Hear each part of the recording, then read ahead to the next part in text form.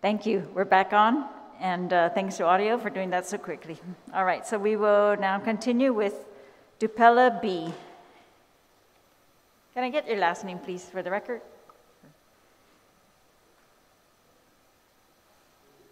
Can you state your full name for the record, please? Hello, my name is Gennady Belishev, G for short. Oh, is there a Dupella? Bella?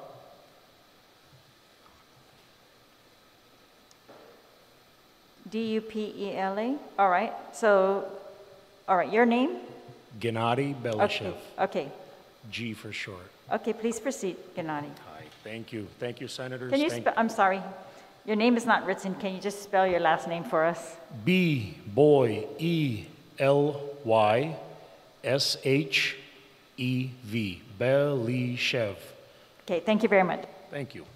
Hi, a few decades ago, my family had moved from or escaped communist Russia, USSR, and we moved to the state of Massachusetts. Like most people, our family dreamed to come to America, the land of the free, the home of the brave. America has fought and stood for basic human rights and has actually become human rights standard. Many nations and countries today follow our guidelines. What is it that America is doing that we can do to improve? There's no hiding that. We are the world's best. America is usually the first to offer help, relief, support, and protection to nations in trouble. It's hard to believe that in a time of crisis, we could turn our back to the very thing that makes America great: life, liberty, and pursuit of happiness. To strip away someone's basic rights and privileges, to discriminate and to segregate our people based on their religious beliefs, values, and even personal fears or views. Some people have fears and views that they just cannot overcome, and to discriminate against that is not helping solve the problem. These mandates, these threats, these fines, and second-class treatment of those who can't or won't comply have allowed and actually brought back workplace harassment and division among the community. Our media and our politicians have been playing doctor and king and have not allowed people to make informed consent with their doctor, with their family, and with their maker. Anything that is forced is repulsive. Rape is unlawful. To be told that one must take the vaccine or disciplinary action is a threat. It's an intimidation and actually medical rape. Has anyone considered the effects of making someone do something against their own beliefs, what that could do? The psychological, emotional, spiritual damage could actually be worse. The guilt and trauma the person will have to carry is probably worse than the virus itself. I just recently spoke to a woman who's been a GDOE teacher for over 30 years. And she said, I've had to go see a doctor because of the anxiety and stress I'm experiencing due to these discriminatory mandates. And she's like, I teach our children about our freedoms. And 30 years into it, I myself am facing this threat and my freedoms being taken away.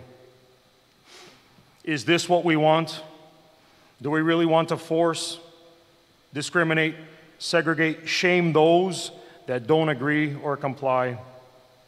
My daughters recently were informed that they could not participate in an outdoor fishing derby because they could not provide the vaccine passport.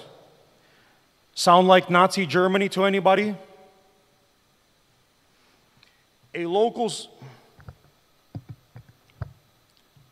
A local sports league that I was a part of for many years recently came out and said, if you're not vaccinated, you can no longer participate in our league. My friends, whether I am or not, I chose not to be a part of something that wants to discriminate against somebody's, like I said, medical, personal, or religious choice. So I stepped out to not have conflict with them. I am a local coach and a referee, and we recently had to shut the doors to a sports program that has been built around helping, supporting, motivating young athletes and helping them reach their dreams, because we could not subject our young athletes and their parents to such discriminatory mandate. We had to shut the doors. After 18 or 16 months of closed doors, we opened. There was that window because we reached the magic 80%, and then the mandate.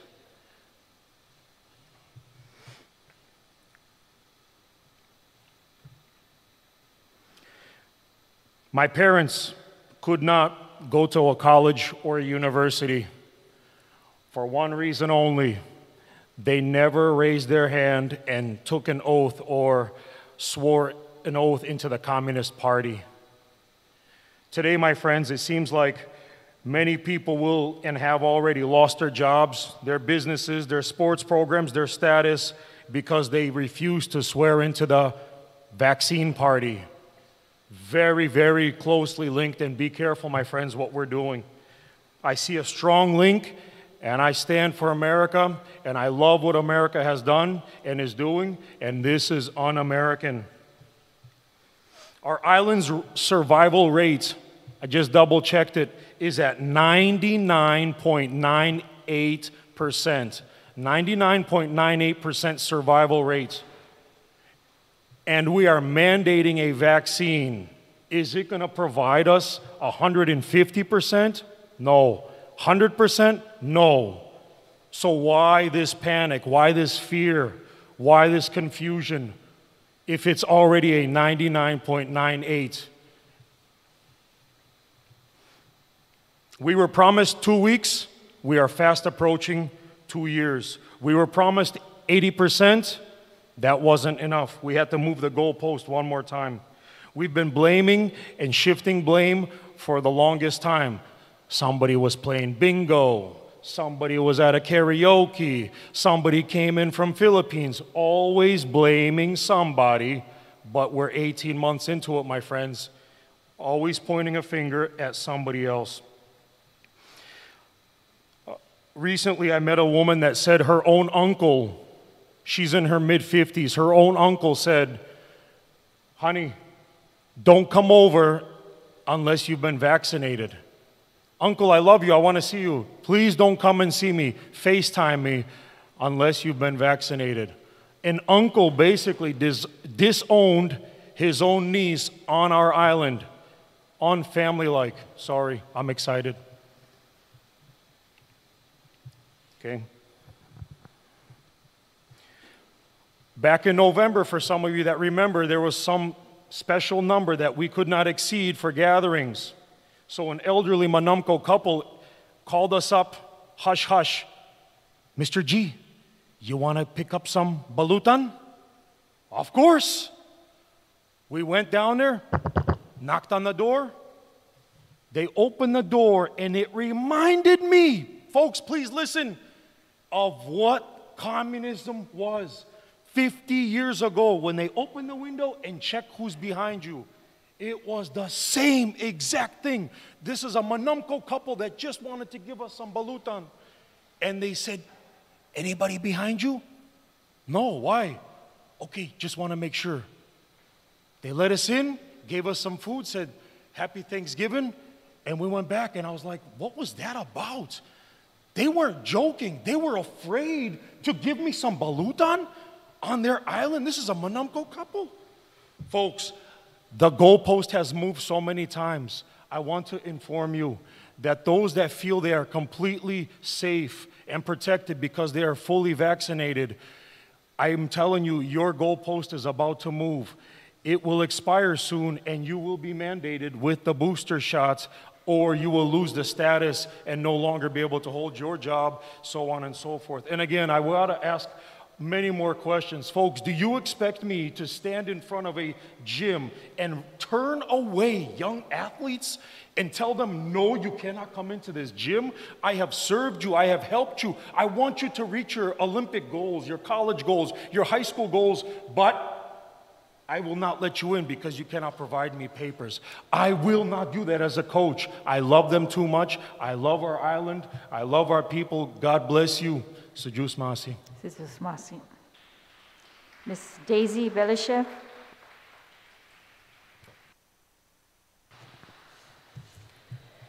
Hafaday, my name is Daisy Belishev, and I'm 14 years old. And I'm for the Bill 180. This is my second year of homeschooling. I really enjoy homeschooling because looking at the school system on Guam right now, there's a lot of fear, misunderstanding, confusion, and discrimination.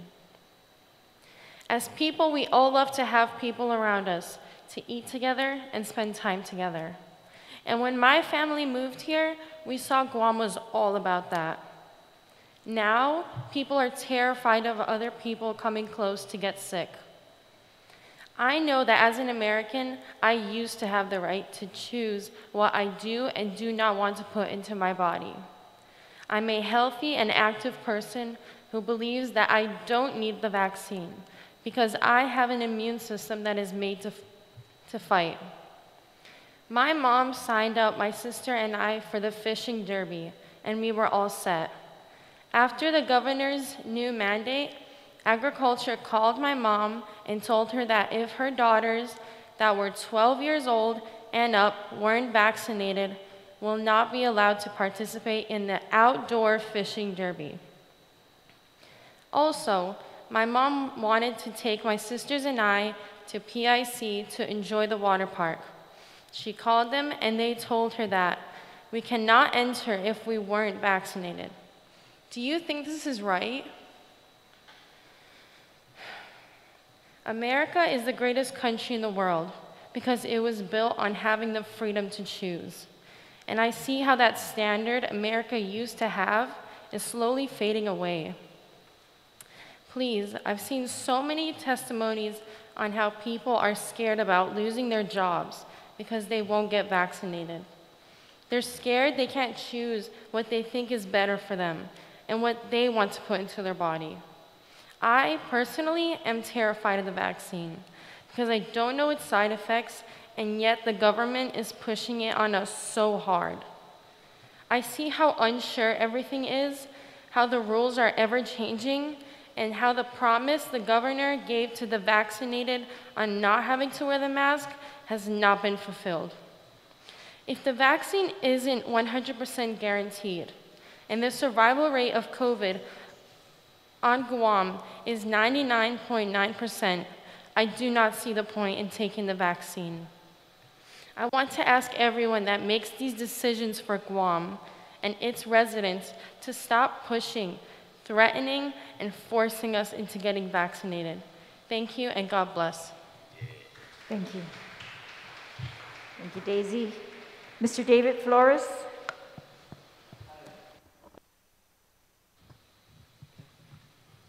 Hafaday, and I want to thank you for your time. I know it's been a long day. It's been a long day for me, so I know that everybody's tired. But I'm going to try to speak quickly to make sure that I get my information out. My name is David Flores, and I am an indigenous descendant of this island, son of a proud race, son of war survivors, both World War II and the Spanish Chamorro Wars, and an American as per the Organic Act. I am not anti-vaccine. I am not anti-government. I am not anti-governor. I'm not anti-Lou. What I am against are the mandates and attempts to take away my freedom through fines, punishment, coercion, and deprivation of access afforded to others. I am here to say that I am vehemently opposed to someone forcing me to take this unapproved, untested, experimental vaccine. And yes, I am probably preaching to the choir. As a patient, I am allowed to seek second, even third opinions. I am allowed to question and refuse if I choose any prescription or path of treatment. That is my right to accept or refuse any treatment. Neither the doctors, nor the government, nor the pharmaceutical companies backing this unapproved, untested experimental vaccine own this descendant of a proud race. I own this body. But now there are bills and mandates that seek to take away my right to choose my own path of treatment. And there are steps taken to demonize me as a spreader of a pandemic that has not even been isolated and identified. And that is ludicrous chicanery. It was announced that if one gets this unapproved, untested, experimental vaccine, it would save lives. It was announced that if you took the vaccine, it would stop the spread of this virus. This hasn't happened. Now we are told that this spike in cases is due to those who refuse to take this unapproved, untested, experimental vaccine, and I will continue to repeat it because the media says otherwise. Guess what? Data does not support that statement. Let me repeat that. You have no data to support that persons who do not take this unapproved, untested experimental vaccine are the cause of the spread of this current spike. And if you continue to state that, then I would like you, and I'm not speaking to you, I'm talking to the public health and whoever else, I would like you to cite and present the scientific study that presents this data. Not opinions, actual data and numbers from a legitimate study that indicate that you know for a certainty that those who choose not to receive this unapproved, untested experimental vaccine are the cause of this spike. If you cannot produce that, I mean, do not quote to me or give me a report of how many new cases you have and your opinions on what caused them, but give me a report of data from a direct study that indicates and deduces that those who have not taken this unapproved, untested experimental vaccine are the source of this spike in new cases. I want legitimate statistical data that proves unequivocally that those who refuse this unapproved, untested experimental vaccine is the cause of these spikes. If you cannot show me that data now, then this unapproved, untested experimental vaccine is not only unnecessary, but dangerous. And in essence, an attempt at genocide of the descendants of this proud race of Chamorro and those who currently reside on this island. The Spanish attempted that, and they have almost succeeded to some extent because I see that in your documents, you list Spanish counting, Spanish days of the week, and a Spanish calendar. And no, I do not digress. It is along this same line, it is with this same propaganda methods that are taking place on our island today that were utilized previously. This modern day attempt at genocide utilizes education and coercion, the same methods of the Spanish over 2 centuries ago. This is an unapproved, untested experimental vaccine that you are forcing through coercion and deprivation for people to get. You have no data on it because humans are being used as the animal tribes for these companies. These are companies who are exempt from liability and companies who are all too eager to jump at the chance to push out a product without the normal stipulations and guidelines. The effects, the data, and the reports of this unapproved, untested experimental vaccine are not available to us because the animal trials are going on right now, and they are going on humans. To force individuals through coercion and deprivation of rights to take this unapproved, untested experimental vaccine is not only illegal, it is inhumane and immoral, and it is a sin against God. In closing, I would like to quote excerpts from the Magalahi speech, and I have paraphrased it a little bit to make it applicable to today. They treat us as gross people and regard us as barbarians, but do we have to believe them? Under the excuse of instructing us, they are corrupting us. They take away from us the primitive simplicity in which we live. They dare to take away our liberty, which should be dearer to us than life itself. to try to persuade us that we will be happier, and some of us have been blinded into believing their words. But can we have such sentiments if we reflect that since these mandates have come in, we have been covered with misery and illness? They have come to disturb our peace. For what purpose do they teach us or expect to make us adopt these customs? To subject us to their laws and to remove the precious liberty left to us by our ancestors? In a word, they are trying to make us unhappy in the hope of an ephemeral happiness which can be enjoyed only after this pandemic or this disease is gone. Haven't we the same right concerning that which they teach us is uncontestable truths? They exploit our simplicity and good faith. All their skills are directed towards tricking us. All their knowledge tends only to make us unhappy. If we are ignorant and blind, it is because they believe we have learned their evil plans too late and have allowed them to settle here. Let us not lose courage in the presence of misfortune. They are only a handful. We can easily defeat them. Even though we don't have their deadly weapons or the use of social media, we are stronger than we think. We can quickly free ourselves from these foreigners and these foreign policies. We must regain our former freedom. Sijus Masi. We'll now hear from Mr. Paul Suba. Good evening, Madam Chair, Senators.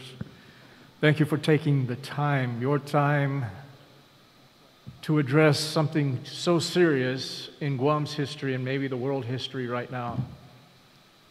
You asked a question earlier, and I was listening. You asked one of the other panelists, how do we feel about the fact that there are some senators not here? I am in support of both bills. However, I don't agree with the one sentence that says you need a majority, because if we can't even get a majority here right now, and this is bigger than the administration, this is bigger than any governor in our history, I believe.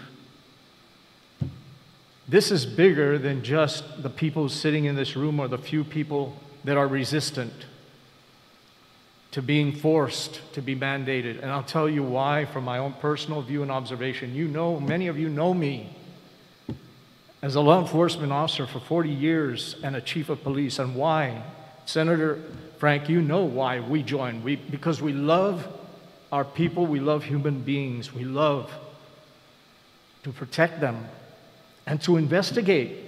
Why are we being called herds? The herd immunity is taken way out of context, because everything that I know from biology and listening to scientists and doctors from both sides of the equation, natural immunity, when I get a flu, which I know many flus when I was a kid growing up, God bless my mother, she took care of 5 of us when we thought we were all dying from the flu. The kids were throwing up everywhere. There were other things happening that everyone got the flu. But yet we overcame because of our natural immunity that was God-given in our system. Now today, the reason why there's this division amongst the people, and I guarantee there are some that are vaccinated that wish they didn't get vaccinated, because new data is coming out and they're seeing other people getting sick, and they're seeing people in the hospital that are vaccinated, and we're being told that, well, you're not going to have a serious illness or die. Well, we're also told that the reason why those folks are dying, God bless their souls and rest their souls, is because they have comorbidities. I was told by the former Lieutenant Governor, Dr. Cruz, look, Paul, look around the island. We have more dialysis centers on our island than we do health clubs and health facilities. There's a division among the experts. Don't blame the people. The people are only looking for answers and reasons why, and they're being fed so much information, some right, some not. I share it with some of my friends. They say, hey, why are you saying that? You didn't fact check. Well, who am I going to fact check? Google? Google, from what I'm understanding, they're corrupted with all kinds of ideas that are related to money. And it always they say follow the money. Okay, follow the money.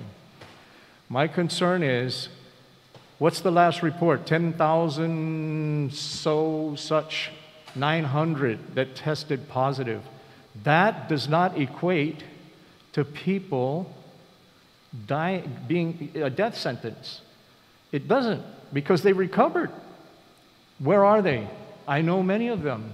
Yes, they went through some good, some not too good, but they all recovered. The ones that we are told have passed away are those that have those comorbidities. So if the issue is the unvaccinated are dangerous too, and by the way, I got tested, right? And I came out negative. So my friends that got vaccinated, I said, hey, let me give you a hug. They said, no, no. I said, why? Because I can still get it and I can still pass it on. I said, then you stay away from me now because I'm clean. They said, I don't have it. So what is the point? The people that are vaccinated, they're concerned because they're hearing from various sources around the world that are not getting in our national news here, our local news, that there are problems with the vaccine. And I don't want to scare people that have been vaccinated, but what I do want to ask is those that are forcing vaccines, even the doctors you've heard from and some medical specialists, what if you're wrong? What if you're wrong and you forced all these people to take something that now, when they were healthy, like we've heard some stories, they will die or they're going to suffer long-term maladies.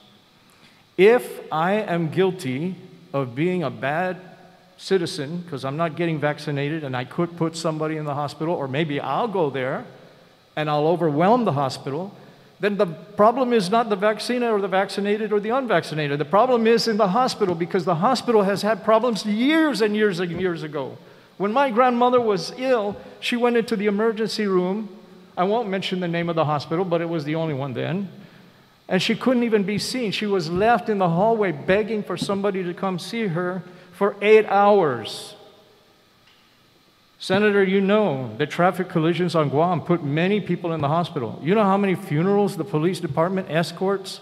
Almost daily now. And that was before COVID-19. People die from so many things. I sent a chart to Senator Moylan. I sent a chart and it showed the numbers of deaths and the statistics. And vaccinated, unvaccinated is at the low end of the spectrum. Not to say it's not dangerous. I agree, it's dangerous. But even the common cold is dangerous to some people. So I'm going to end it with this.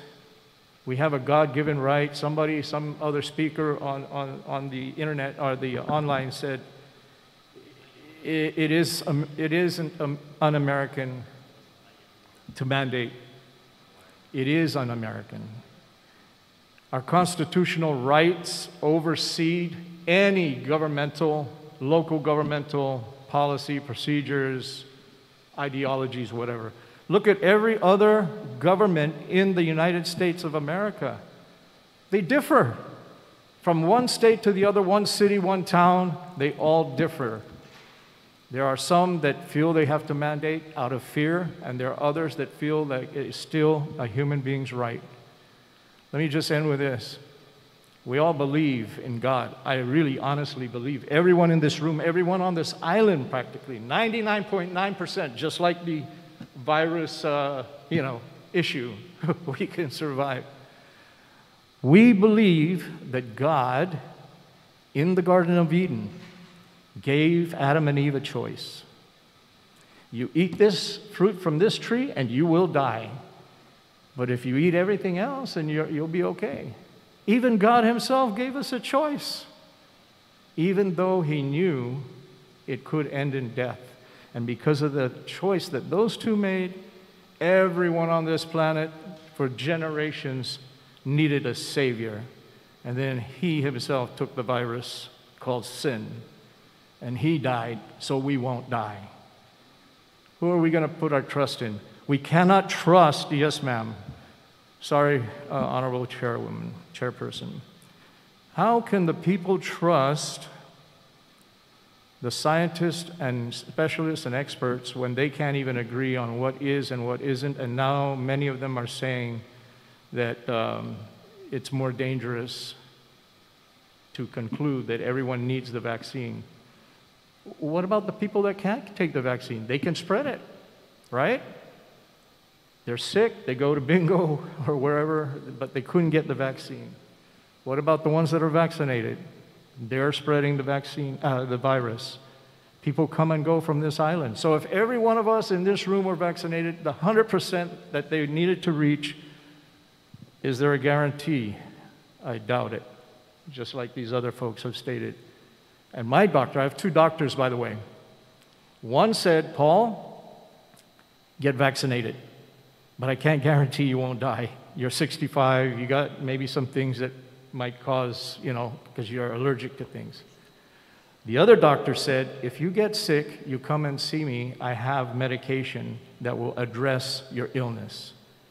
Two different doctors, my doctors, aren't in agreement. No mandate should be imposed upon good people. And here's one last thing. Please conclude. I know. But somebody wants to make it an issuing of citations or some form of punishment. They're not enforcing a lot of things on the island, and now we're going to criminalize people that want to make a decision for their own personal health or their family? You want to see who's going to enforce that? And by the way, when people stop working because they can't go to work, we're already short of people that are supposed to be working in the hospital, supposed to be working in the schools. Where are they going to go? How are they going to get somebody? They're going to off-island hire people that are vaccinated? I don't know. But thank you. Thank you, Chief Suba. Thank you to the panel. If you would like to wait for any questions from the senators, I'm going to call the other panel in, though, right now, if you can. Thank you.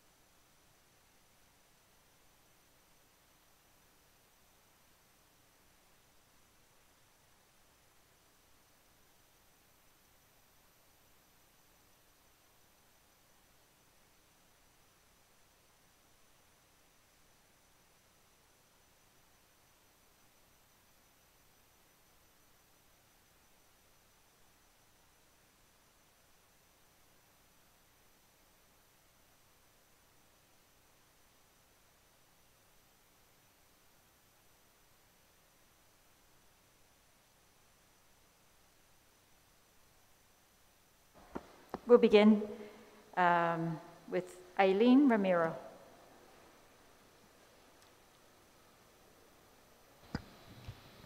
Thank you. Good evening, everybody. We're the last bunch, but not least, hopefully.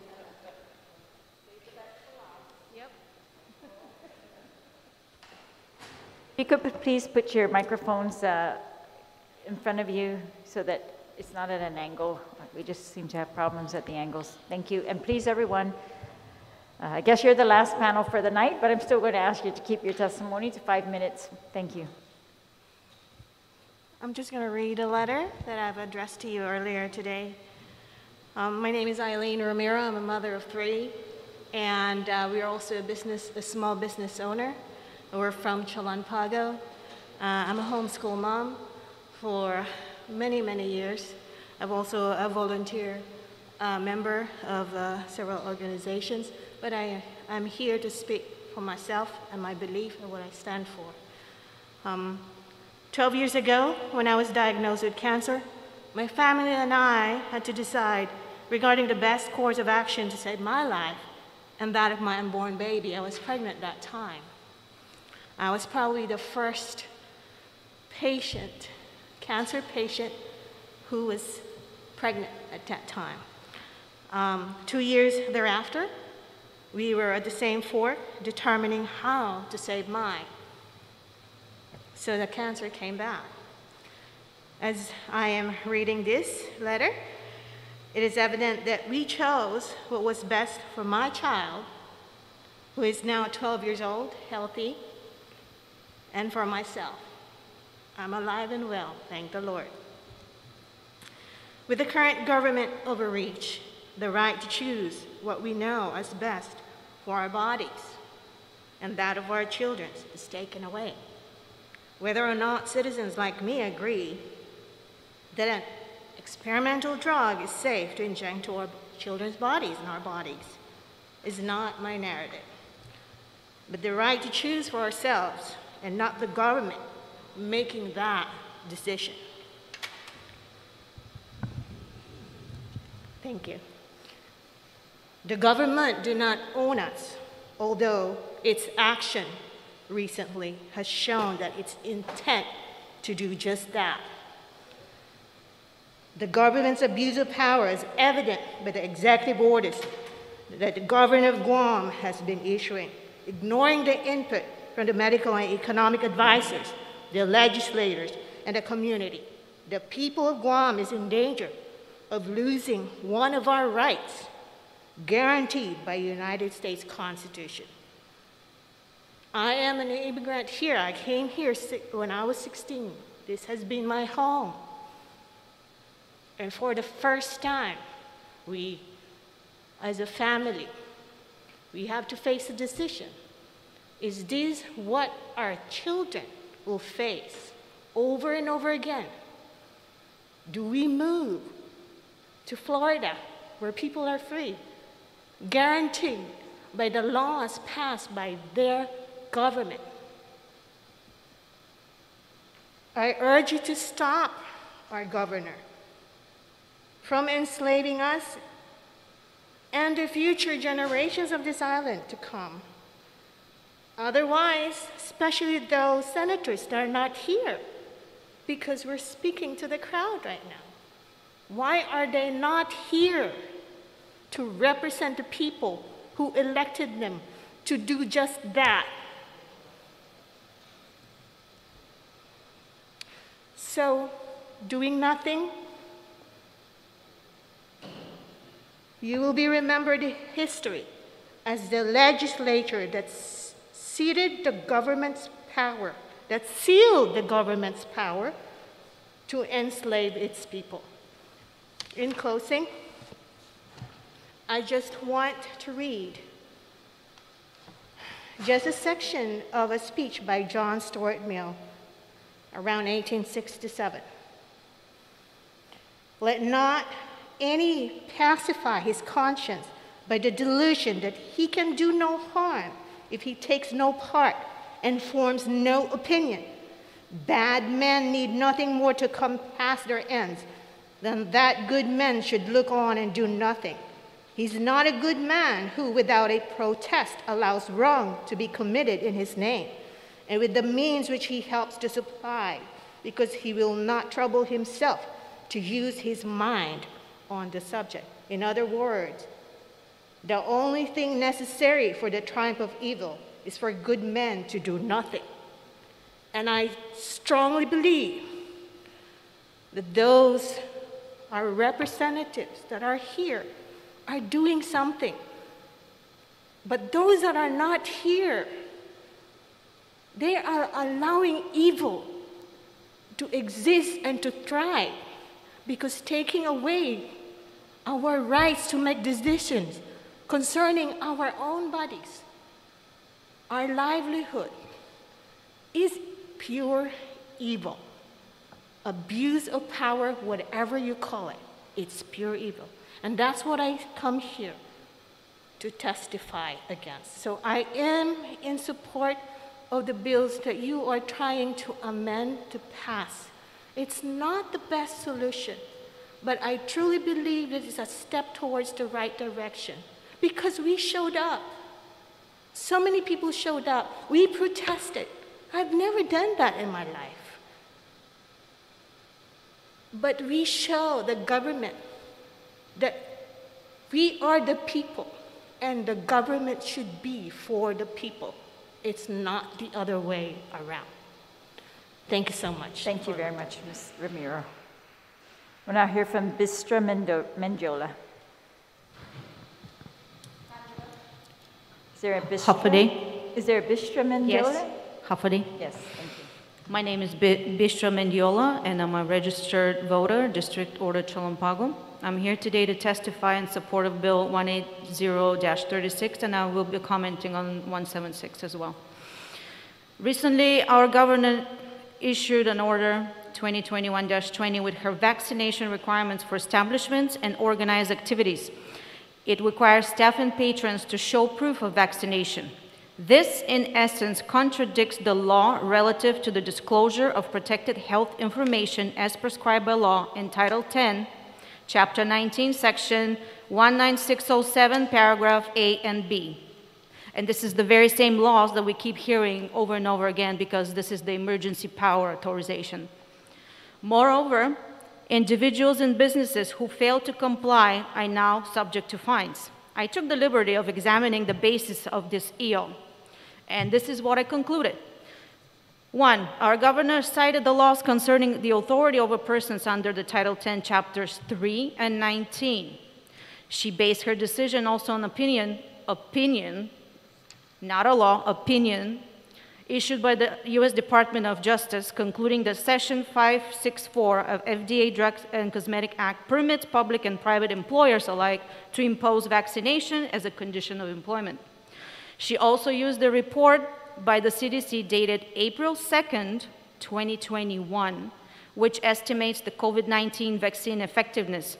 Today is September 3rd. And we all know that there is new massive data showing the contrary of these early findings. As an example, look up the study by the Israelis, which was publicized just a few days ago.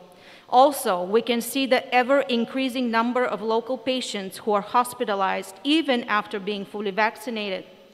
The latest JIC hospital census shows 55 patients, of whom 23 are fully vaccinated, or that's 42% of current patients.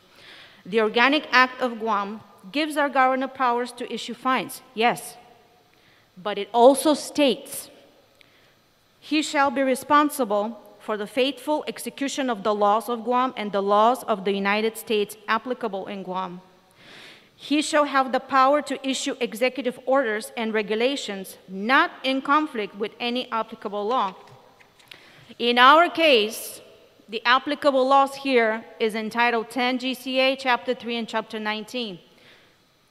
In Title 10, Chapter 19, Article 1, Section 190102, your legislative predecessors found that emergency health powers must be grounded in a thorough scientific understanding of the public health threats and disease transmission. We all know now that's not the case, thanks to the brave disclosure of one of our top medical doctors. And we know of the latest findings worldwide relative to the effectiveness of the COVID-19 vaccines over time. They're decreasing. This is being publicized in major medical journals. It's not a rumor. However, natural immunity is being proven over and over as providing just as good protection. In some cases, it provided better protection versus vaccination only. That's in the Israeli study. In addition, the previous Guam legislators found that the rights of people to liberty, bodily integrity, and privacy must be respected to the fullest extent possible. After further research into the Title 10 GCA Chapter 19, I found that this executive order is in direct violation of Section 19607. In Title 10 GCA Health and Safety, Chapter 19, Section 19607 is relative to the access to and disclosure of protected health information. We all know what we're required right now as businesses. You must show your proof of vaccination immunization record. The law states otherwise. Access to protected health information of persons who have participated in medical testing, treatment, vaccination, isolation, or quarantine programs or efforts by the public health authority during a public health emergency shall be limited to those persons having a legitimate need to acquire or use that information, not the business owner. And there is a very specific prescription. Who has the right to this? Number one, provide treatment to the individual, aka a medical doctor, conduct epidemiological research, or investigate the causes of transmission. That's it. This is what the law says. Paragraph B is relative to the disclosure of such information. Protected health information held by the public health authority shall not be disclosed to others without individual written, specific informed consent, except for disclosures made directly to the individual's family, appropriate federal agency, pursuant to court order, or to identify the deceased individual. Similar provisions exist in Title 10, Chapter 3, Section 3326, subsection 1, and Section 3327.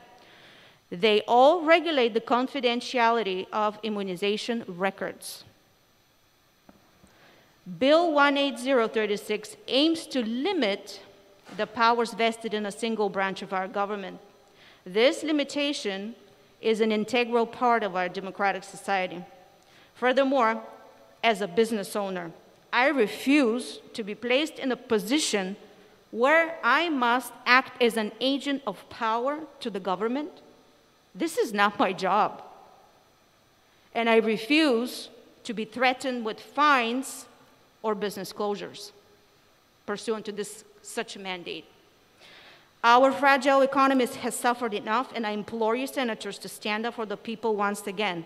Take back the power given to you as a separate branch of this government and stop unlawful executive orders pouring down on us, the people of Guam. And let me make a brief comment on 176, where it's relative to the fully approved by FDA vaccines. There were a lot of testimonies from our government officials, both from public health and GMH, who are vouching for the safety and effectiveness. Well, let me ask this question for the record. How can anyone vouch for the safety and effectiveness of any vaccine? I'm not arguing whether fully approved or not, but in this case, let me show you what the manufacturer themselves are stating in their fact sheet, which is being distributed. This may not be all possible side effects to the vaccine. Serious and unexpected side effects may occur.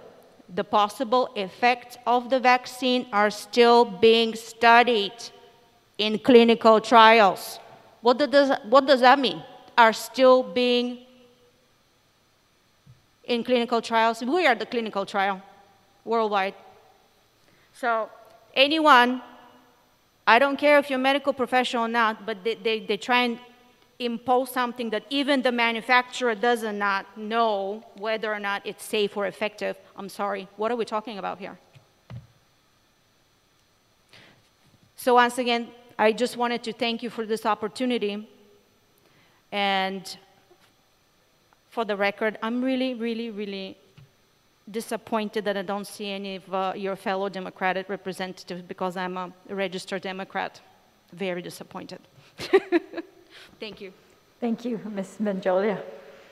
We'll now hear from Brianne Bliss. Brianne, please proceed. Thank you. I just wanted to, mine's not quite as lengthy. Just wanted to do kind of a short thing here. Hoist got my flag. And I am in support of these bills, so. I pledge allegiance to the flag of the United States of America. Have you grown up reciting the Pledge of Allegiance? Is it still said in school anymore? Do children or even adults understand what this pledge means? Or is it just ritual at this point? When was the last time you covered your heart and pledged your allegiance to the American flag? Many men and women fought for our freedoms, my grandfathers included. Many died. What are you willing to go through for your freedom?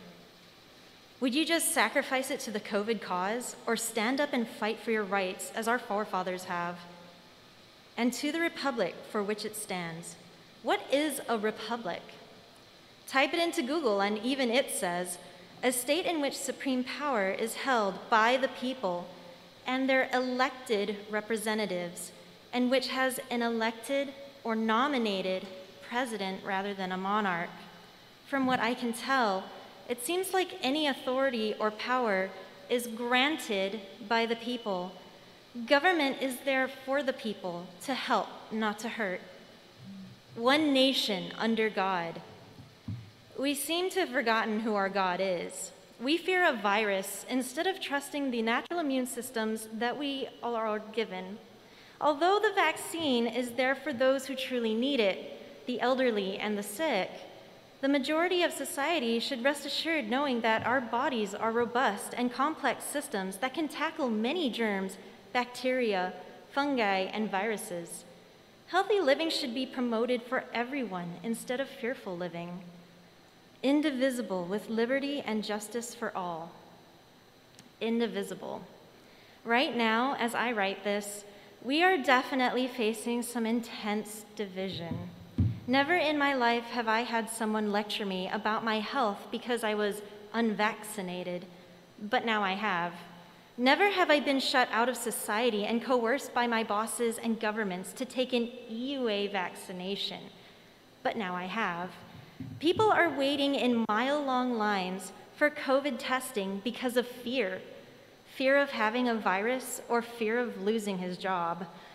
I have seen people ridicule these actions all over social media. They're ridiculed for a right to live. Are we not granted certain inalienable rights as American citizens?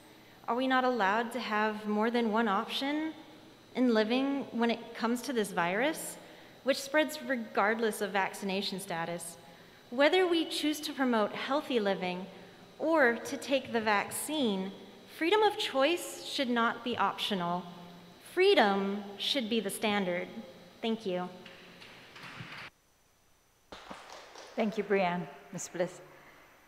We'll now hear from Kevin Nace. Hello, my name is Kevin Nace. I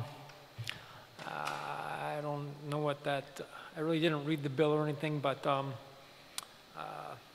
on a second, let me get to my notes. Okay,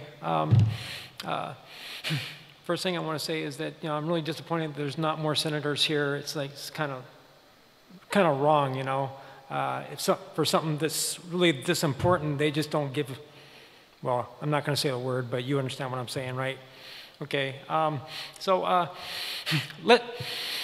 let's be honest about this, okay? This is not about a virus. This is about control over our lives, You guys say, jump, we jump. And if we don't jump, you'll persecute us for it. You'll say, go get a vaccine. If you don't get the vaccine, we're going to keep you from going, we're going to keep you from participating in society. As it stands right now, I guess we're not allowed to go into restaurants and bars and clubs and multiple other places because we've refused to let you or let the pharmaceutical industry or the government inject us with these poisons. I see it as poisons. You all might see it as in, well, it's a savior. Well, in that case, then fine, get vaccinated. Take as much as you like, but don't force it on us. You know, I am a free citizen. I've been on Guam for 52 years, you know? This is my home. And I don't want any government dictating what I should put into my body just to appease you, you know? I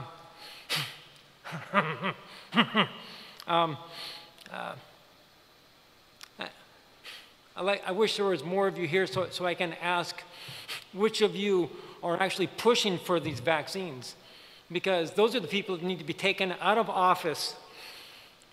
And we need to have more senators in here that actually want to do what's best for the people, not best for themselves.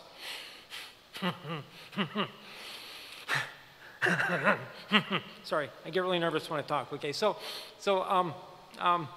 you know, Take your time. you know, there's a lot of things that go on in the government, right? I'm looking at, and there's this $600 million that the governor got in, and she's holding it for who knows what reason. She's not giving it out to the people. It should have been for the people, but she's not. And they're forcing vaccines on people, and I know some people that own some businesses out here, and I guess DPHSS or whatever the hell, they went in there and told them if they did not get vaccinated, they would lose their business license. Now, if that's the case, then that means they're going to come to me at my business and try and force me to get vaccinated too. I don't know how true that is, but that's what I was told. Now, you shake your head no, but why would these business owners come to me and lie to me about this stuff? You know, that is exactly where we're headed. You're telling people that if they do not get vaccinated, they cannot participate in society. And then you're going to go to businesses and you're telling them, well, you have to get vaccinated and you have to push your employees to get vaccinated. Now, OSHA came out and OSHA came out and said that if the employers push their employees to get vaccinated and they have a vaccine injury, the employer is going to be held responsible for that.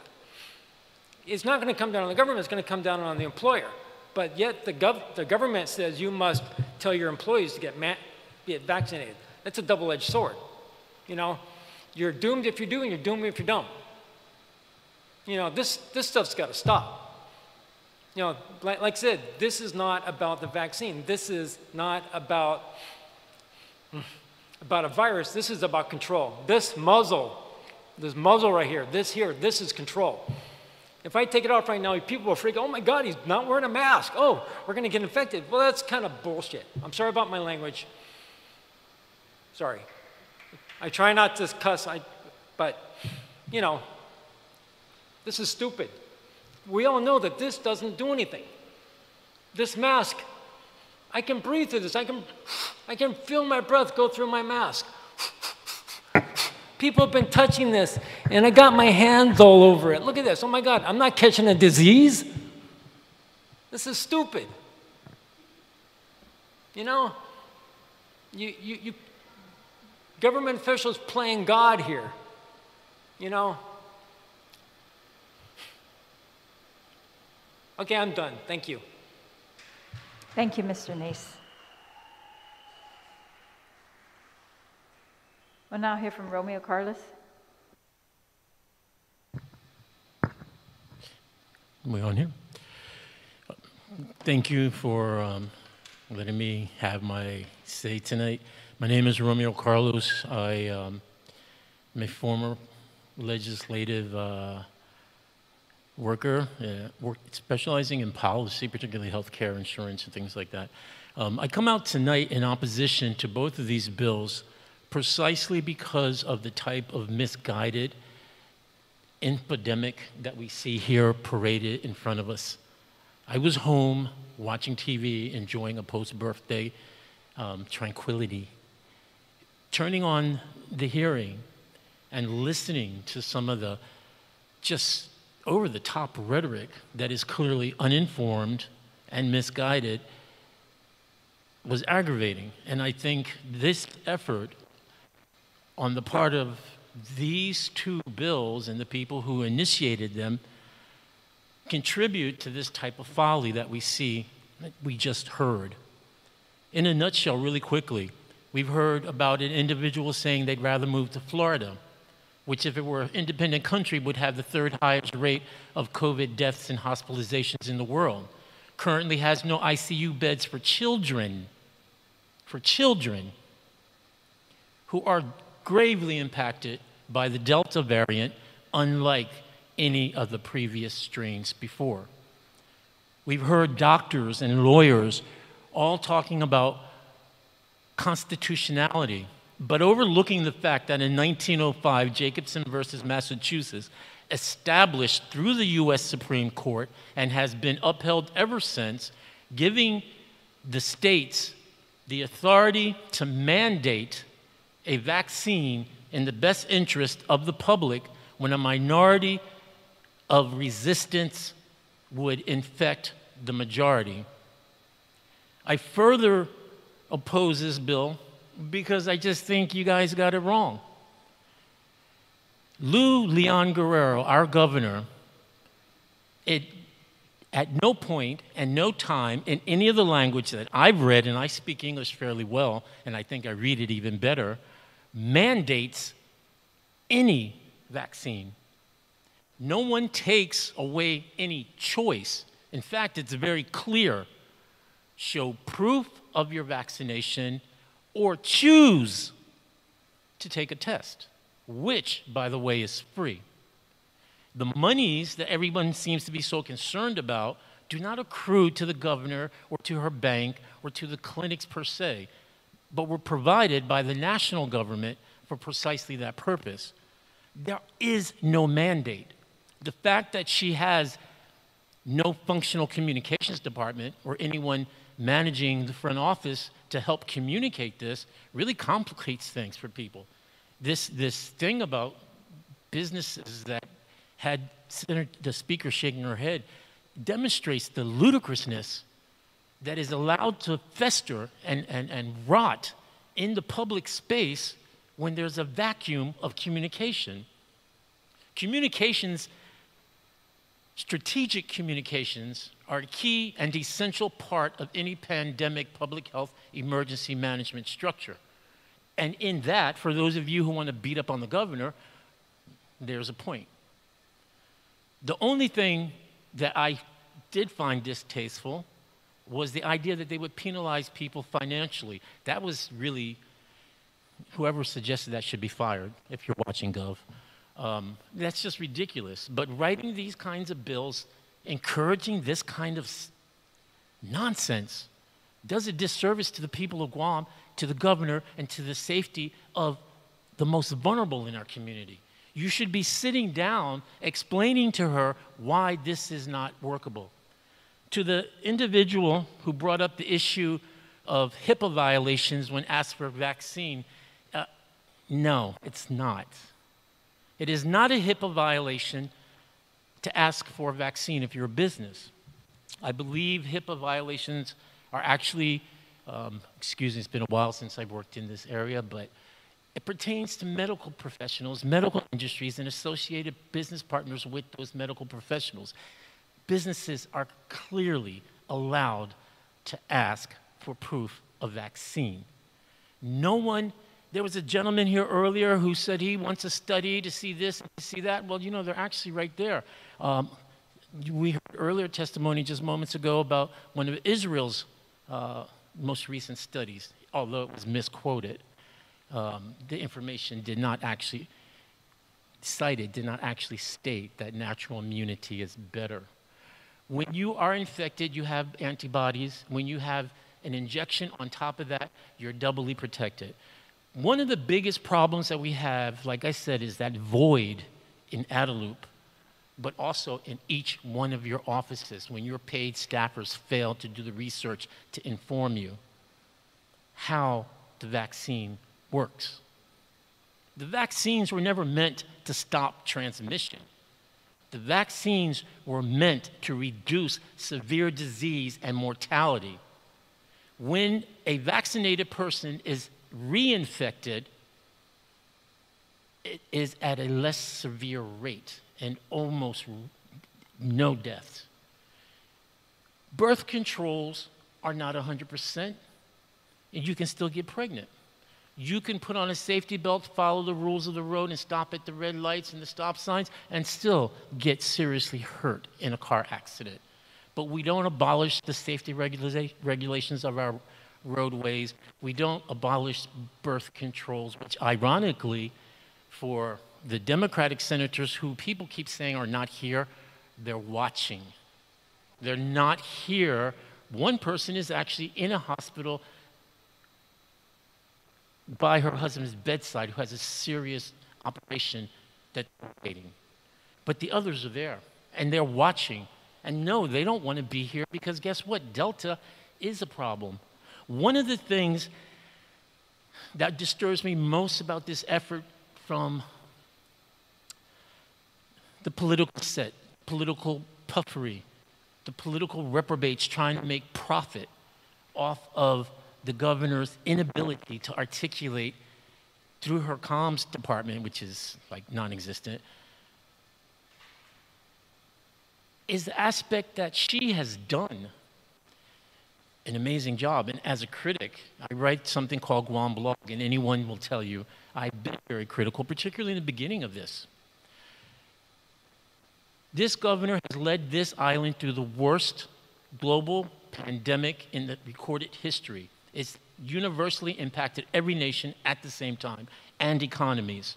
Yet she leads every state in the union in how we achieved an 80% threshold. She has achieved it before all the regional countries. 80% was the magic number for herd immunity that we will not reach because of the vaccine hesitancy, which is fed and stoked by charlatan legislation and commentary from innocently misguided, willfully ignorant, and political profiteers. I hope, after seeing this parade of nonsense tonight, from even a lawyer who talked about constitutionality and failed to recognize the fact that if the governor did choose to mandate it, it is within her rights. But there is no mandate, there is a choice. And that choice is get vaccinated or take a test that you don't have to pay for. No one's forcing you to do anything. The only thing you're doing is playing up and exaggerating this hyperbole for emotional politicization of a pandemic. You put profit and political ambitions before public health. And the mental health issue is front page news. This type of nonsense really prejudicates all of us. Thank you. Thank you, Mr. Romero. I'm sorry, Mr. Carlos. Thank you. We have now Mr. Cruz and then Angela. Mr. Cruz?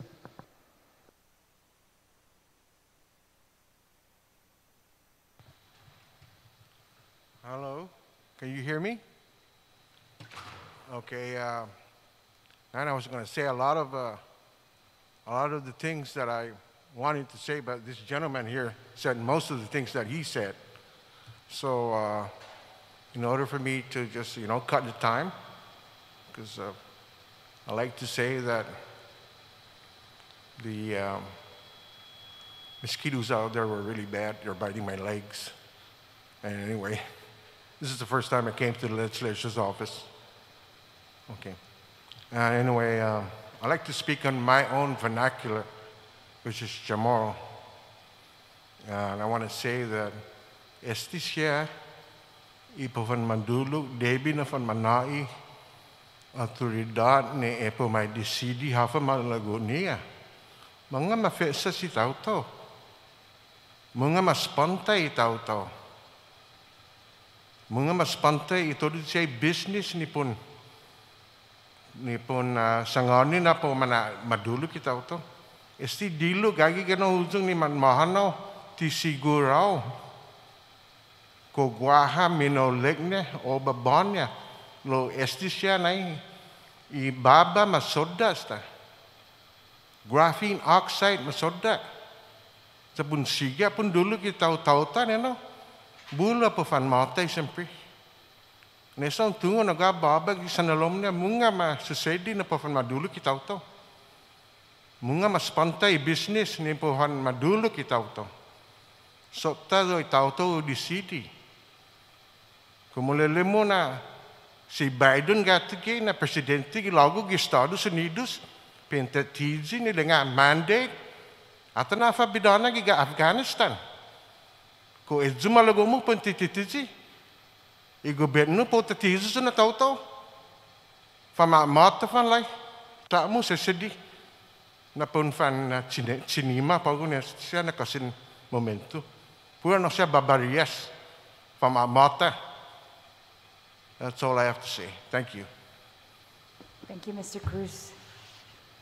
And Angela, could you please state your full name for the record? Angela Beckwith. Beckwith. I'm sorry. Beckwith. Okay, thank you. May I proceed? Please proceed. So, hello, my name is Angela, and I am for both Bill 17636 and 18036. I am a wife and a homeschooling mom of 3. Very happy and very healthy kids. I was born in India and moved to the US 20 years ago. For the past 4 years, I have called Guam my home. I am thankful to have this opportunity to speak out about an issue that directly or indirectly affects us all. For the last 18 months, we have all been subjected to unprecedented change in our daily lives. In the name of health and public safety, we have willingly submitted to regulations and mandates that have dramatically changed the way we live our lives. For some of us, this may have meant a little more than wearing an extra accessory or eating takeout instead of going in. We have delayed or canceled travel plans and major life decisions. For others, it has resulted in increasing isolation, loneliness, and even mental health concerns. For some, it has spelled the end of a family business that has endured for generations. And for a great many, it has had devastating consequences socially, emotionally, and financially. We have changed the way we live our lives, the plans we make, and the hopes we have for our children and future generations. And for the most part, we have taken it in stride and done so freely. We have done this because we have been told that the best and most reliable conclusions of science and medicine require it for the greater good. Many of us have questioned the prevailing wisdom. Many decent, educated, good, intelligent people do not simply accept changes that may adversely affect themselves or their loved ones on the authority of experts. Like me, they require a burden of proof before implementing changes that may do more harm than good, short and long term. Many of us feel like we should have the right to carefully weigh the opinions of the experts while doing our own research, asking the hard questions, demanding the evidence. And there is a great deal of evidence that leads us to pause. What this executive order has done is it has taken that freedom away from us, we the people, and we are told to simply trust and obey. Trust and obey the healthcare expert, even in the face of solid, contrary evidence, never mind, that their opinions change from one week to the next. Trust and obey our politicians because there will be consequences if we don't, even though those with the power to drastically change our lives don't always follow their own dictates or hold their own families to the same standards. So trust and obey, or else. Or else what? We're already seeing what. We will be treated as second-class citizens, barred from malls and restaurants, fired or not hired because of our vaccination choices, fined perhaps imprisoned for noncompliance, maligned, slandered, called ignorant, selfish, anti-science, and hateful, silenced and canceled when we speak out. The problem with these COVID-19 vaccines, what's unique about this situation, is that it has been made abundantly clear that we are not welcome to question the narrative propagated by these experts. This has divided individuals, families, and communities, not on the basis of race or religion, but on the basis of a vaccination status. It's a new form of segregation. And we are not to question it, much less dissent. Today I ask, what has been done in the last 18 months to create or expand the capacity at GMH? What has been done in the last 18 months in the way of therapeutics and treatments so that we don't send positive patients home to rest and recuperate, waiting for them to go from phase 1 of the infection to phase 3, when now they need a ventilator and are in the ICU? Where is the push for people to get out, to exercise, to use supplements? Where is the push for them to not be fearful and to live? Where is the transparency? There are very real concerns about these new vaccines. People I know personally have experienced severe reactions. Some have died from these vaccines. They were pushed long before any rigorous testing was performed, and now we are told that the last bar to full acceptance is the FDA approval, and it has been removed. But the approval process itself raises some very unsettling questions of its own. What are the long-term effects? Again, we don't get to question that either. There is mounting and incontrovertible evidence that fully vaccinated individuals can and do both acquire and transmit COVID-19 and its variants. So why are we being told that we are free to congregate and mingle if we have the golden ticket of full vaccination? Even the current data on Guam shows that the line between the pandemic of the unvaccinated versus the pandemic of the asymptomatic vaccinated is being blurred. This mandate might have made sense if the evidence showed that the vaccination actually prevented COVID-19 infection and transmission, but it doesn't. Ms. Posada earlier said that the vaccine has proven to be effective, and then in the same breath, she said that it may not necessarily prevent you from getting infected with the virus. That is the very definition of ineffective. What has been proven is that the vaccination does not prevent COVID-19. As such, wouldn't the vaccine passport be nothing short of a ticket to actually spread COVID? It is irresponsible, unscientific, and not in the best interests of public health and safety. Should we mandate diets due to the widespread diabetes issues? Should we mandate cutting down all of the puga trees because betel nut causes oral cancer? Should we mandate closing all of the establishments serving alcohol because of liver disease? The slope is a very slippery one. Civil liberties allow for individuals, not the government, to have the freedom to decide what is or is not in their best interest. That's what happens in a democracy. The vaccines are now authorized on an emergency use basis for children 12 and over. So my 12-year-old cannot go into his gymnastics class, but his 10-year-old brother can. And we're being told that the virus knows whether 10 people at a table belong to the same party than 10 people at the other table. Either this is a brilliant virus or the result of some seriously arbitrary and inconsistent lawmaking. All of this points to a conclusion that this executive order, indeed, the whole response to COVID-19 since the beginning, has been guided more by politics and funding rather than science, and is being used as a means of social control rather than safety. As a side note, CNN reported on May 21st, the COVID-19 vaccines have created at least 9 new billionaires after shares in companies producing the shots soared. The goalpost has moved again. We now sit again at the edge of 80% vaccination and the stated goal of herd immunity. And we should be able to have that right to decide if this is the choice for our family. I mentioned my 3 happy, healthy kids. I am not anti-vaccination, much less anti-science. My kids received all of their childhood vaccinations. Coming from India, I know that vaccinations can save lives, but my kids have never gotten a flu shot. Guess what else they haven't gotten? The flu. And you know, they have strong immunities and they are healthy. And if they did get the flu, I'm confident that their bodies and their white blood cells would do their God-given jobs. It is for my children and the hundreds of other children on Guam that I speak up. Please conclude. I mentioned I am from India, and a country where, unlike the United States, freedom of speech is not a right. I am thankful to my Creator to be living on US soil and a constitution that affords me that right. I ask that you recognize this executive order as the gross overstep that it is and reconsider the position of the government of Guam, that the government of Guam has taken towards this vaccination.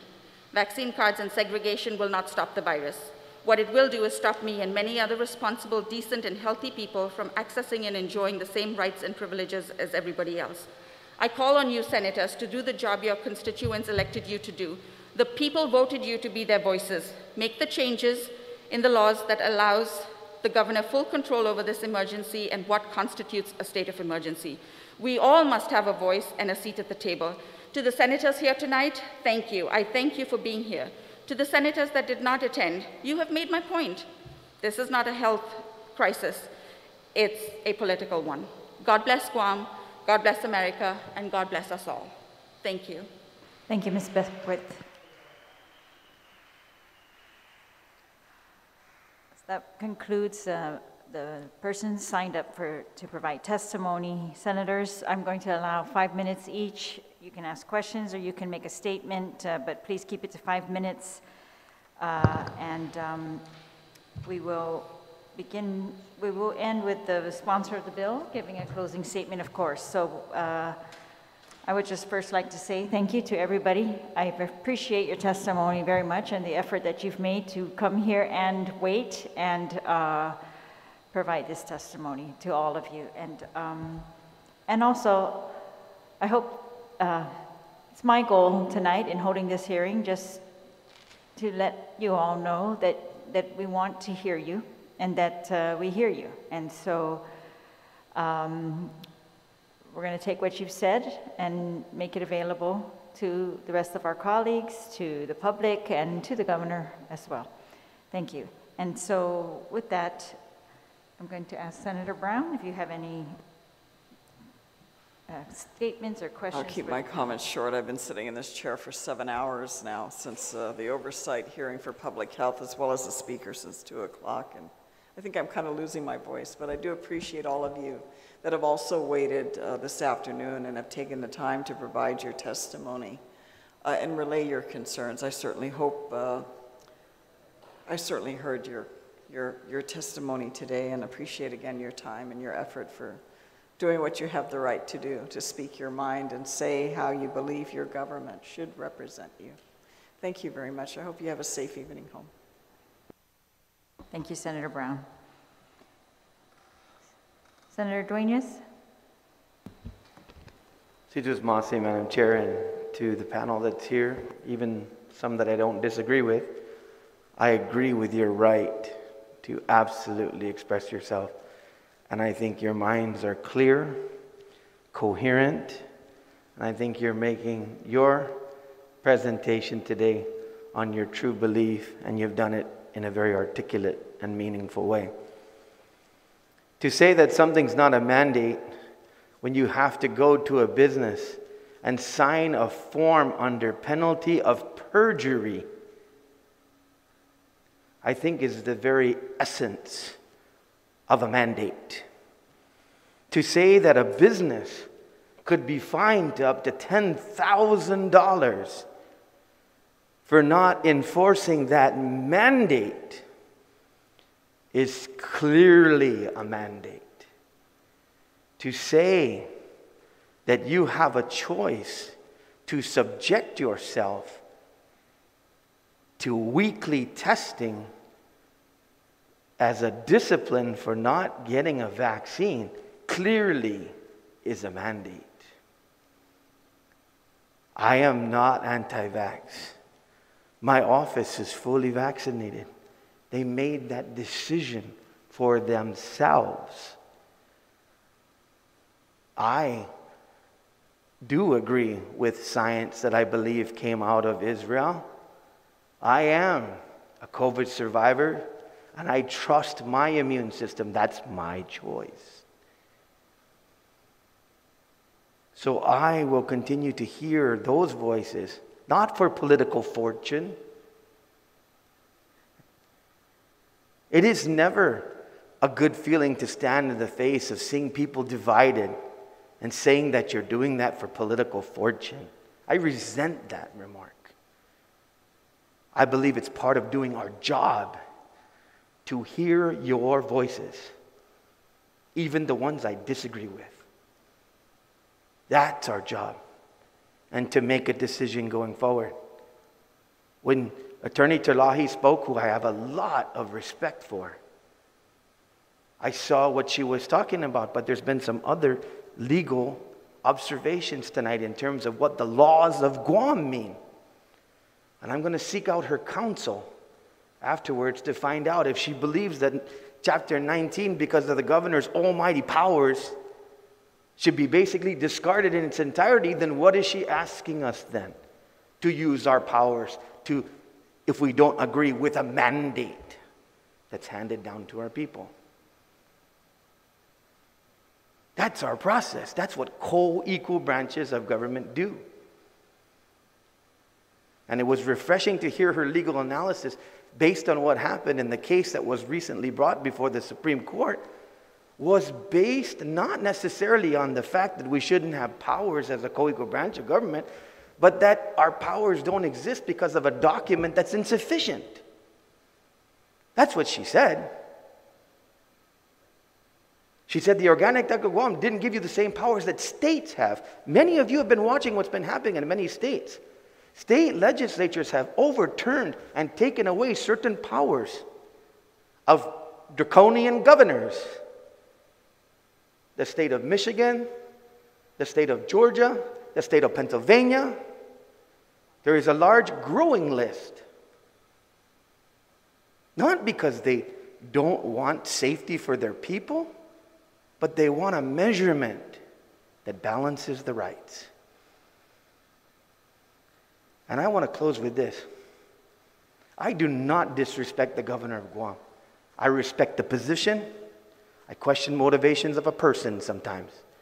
But I'm going to tell you, every single one of you here tonight, whether you're vaccinated, unvaccinated, and everybody who's watching on TV, the governor of Guam did not make 80% of the people become vaccinated on Guam. People chose to do that. They are the heroes. Don't ever let some politician or anybody else tell you that you owe them for what you did. You don't owe anybody for your decisions. Those are your decisions. And nobody should stand up on the top of a mountain and say, look at me. I achieved herd immunity because of me.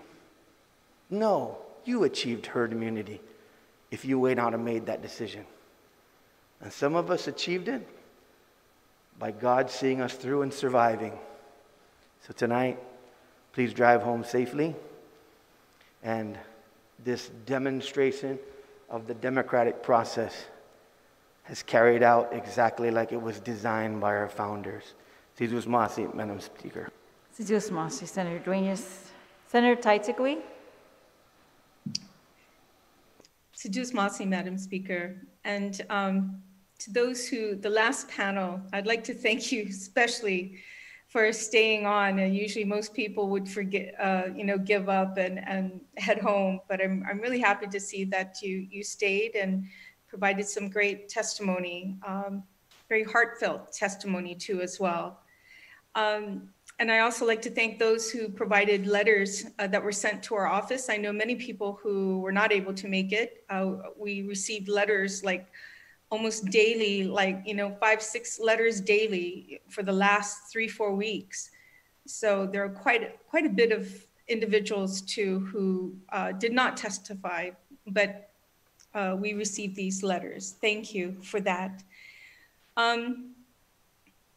You know, I think, Madam Speaker, one of my biggest concerns that I brought up earlier was the fact of individuals leaving their positions because they feel they're forced to take the vaccine that they don't want to take a vaccine. And we're losing teachers, we're losing nurses in some areas, and this is a great concern. And I think there's quite a bit of people out there who, have that same concern as well. And I think there are many people who are already vaccinated who also feel that people should have that right too. I'm vaccinated, and I feel that people should have that right. Romeo Carlos gave some great testimony, brought some things to light that are interesting, a perspective, a different perspective that hasn't been brought up all night tonight, the fact that we have a choice. And I think the concern is that we're seeing some of these states who are now moving into certain areas of liberties, our rights. And just the mere fact of it might be happening on Guam is enough to bring people to the table, regardless if there is a choice at this point. There may not be one. And I think that's one of the biggest concerns. That being said, I encourage everyone to continue to send in your testimonies for or against. It's important that we hear your voices. We work for you, and it's important that we bring your concerns to the table when it's time to discuss these bills. I'd like to thank you, Madam Speaker, for holding this public hearing. I think you knew it was going to be a long one, and I appreciate all the time that you put into this, and the staff at the legislature who's been there just as long as we have, especially the IT side. I greatly appreciate it. Please, everyone, stay safe, wear your mask, distance, wash your hands. Please, we'll keep everyone safe that way. Thank you. Thank you, Senator Teitzagui. Now we'll have the sponsor with a closing statement on the bill. Senator Blas. Thank you, Madam Speaker, and thank you to my colleagues that were here, to colleagues that were online, and then rest assured, I've been getting text messages from my other colleagues that weren't here too as well.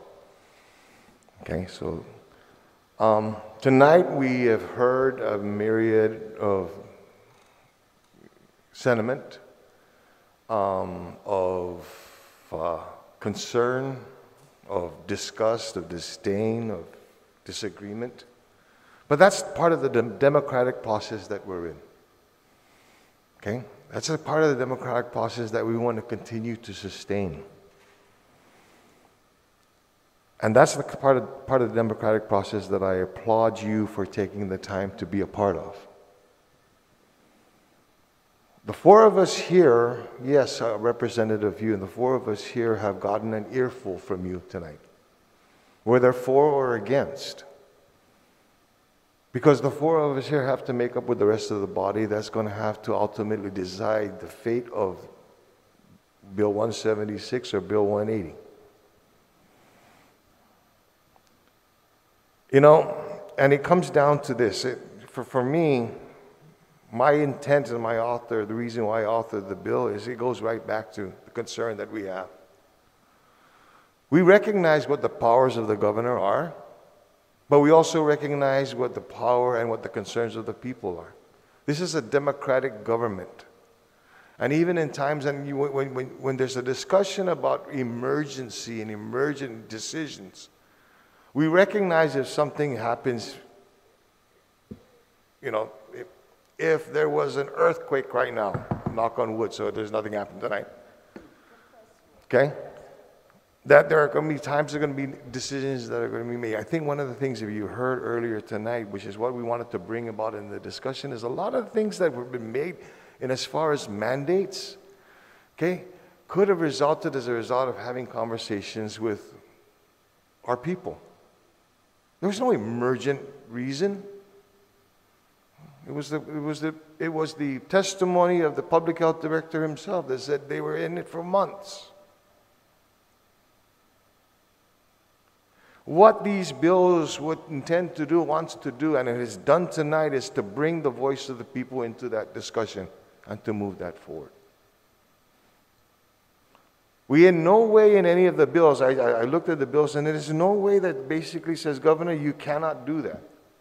You can't do what you want to do. What we're saying is, Governor, before you do that, please have a conversation with the people that are going to be most affected by it. That's what it's saying. It doesn't say that, despite what was presented earlier, that if these bills were to be passed, that the government has no authority to be able to vaccinate people. It didn't say that. It didn't say that the way that the governor had used in as far as encouragement to get to that 80% that she was looking for. Because remember, I don't know if you heard it earlier. They got to that 80 percentile minus a mandate. What was the necessity for it? Okay? It in no way wanted to usurp her power. It wanted to make sure that in the decisions to make, in the ways that she's making the decision, that there's the governed that also has a process in this democratic society that we live in. That's what we're asking for. And I agree. Romeo, thank you. A lot of this comes from the mass confusion from communications. I was honored today. I think I'm going to hold the honor, Madam Speaker. You know, I had the most directors in one public hearing at any one time, even in the budget process. It's an honor I'm going to we're going to hold on our backs. But it was necessary so that the people can be heard. And that's all that we're asking. Listen to us too. Some cases people might call us the minority, but we're still here. So thank you very much. You know, it's 9:15 on a Friday. Yeah. Wouldn't be anywhere else. Thank you for taking the time tonight. This fight, okay, this conversation, this discussion, this way to be able to get us out together, to bring back unity, to bring back the unity that this island deserves, has to live by. This hasn't ended. Okay? So thank you. Thank you all. Thank you.